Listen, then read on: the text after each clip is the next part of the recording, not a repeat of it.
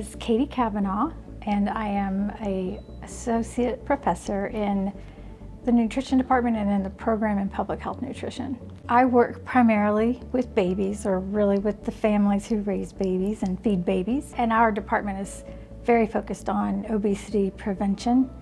And so we start with the babies and we keep working on up. Every day is a different experience, that's for sure. There's never really a dull moment.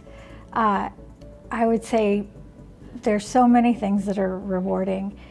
Certainly working with students is very exciting, and they always bring such interesting questions, things I'd never thought about. I was able to, share some insights, with my professors and classmates, which they didn't have.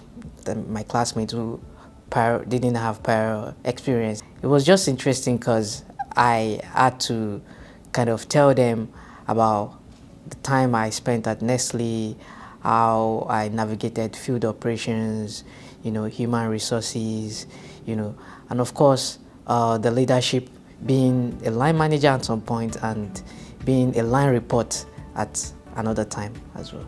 We are one of the few remaining departments of nutrition in the United States that actually has what we would call bench to community.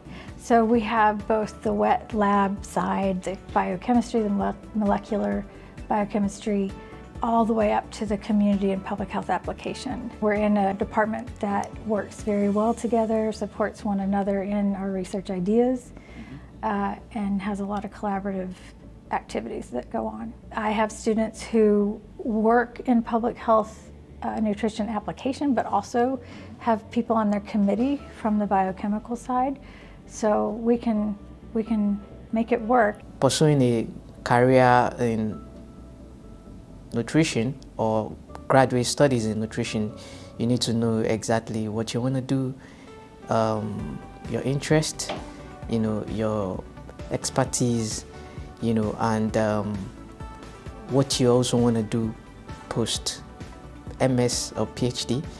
That will help guide or shape the type of program you are coming into, and also select the faculty member to work with based on their lab, their research experience, their research expertise, and what you want to learn from them.